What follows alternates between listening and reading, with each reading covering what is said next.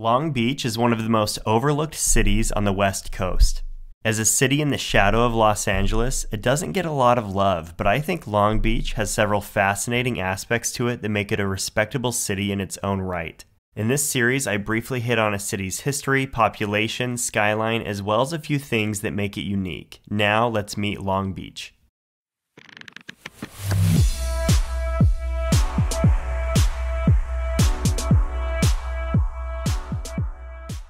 I always like to start by exploring how a city wound up being where it is today. Long Beach is located on the San Pedro Bay about 20 miles south of Los Angeles.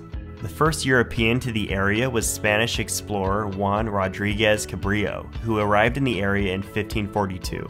He called the area Bay of Smokes because of all of the smoke signals the Tongva people used to communicate from what is now known as Signal Hill.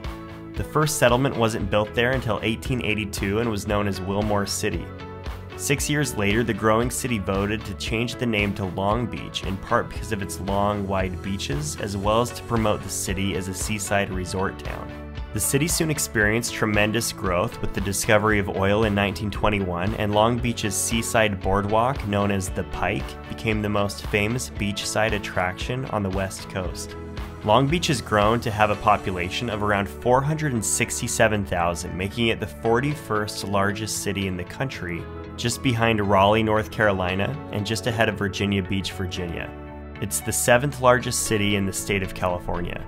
I think metro population is more indicative of a city's true size. However, considering Long Beach shares a metropolitan statistical area with LA, it's not a helpful measurement in this instance.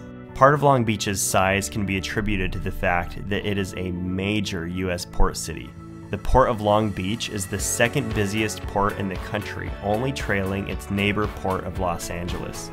The port employs over 300,000 people. There aren't a lot of recognizable companies headquartered in Long Beach, the most probably being Molina Healthcare.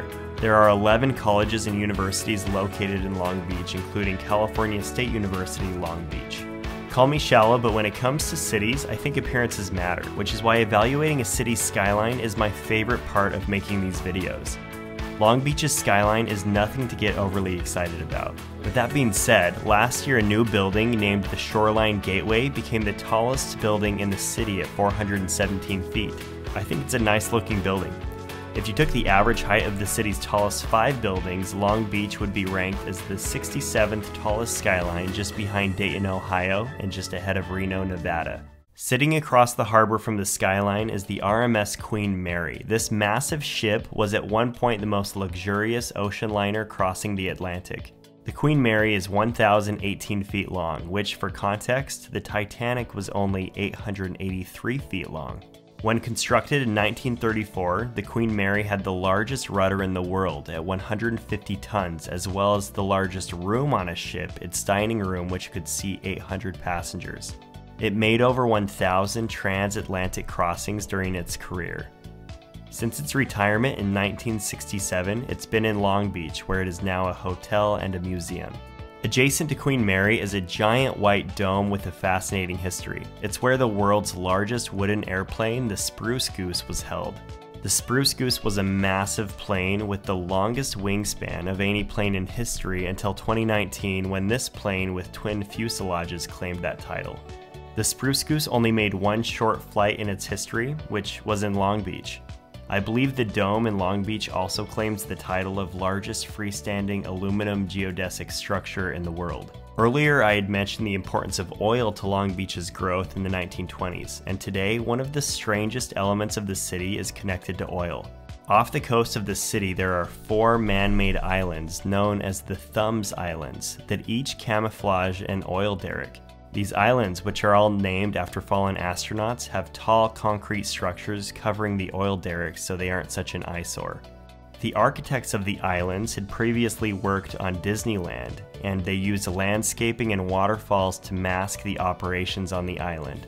They are the only decorated oil islands in the United States. The first man-made rowing course in the United States is the Long Beach Marine Stadium.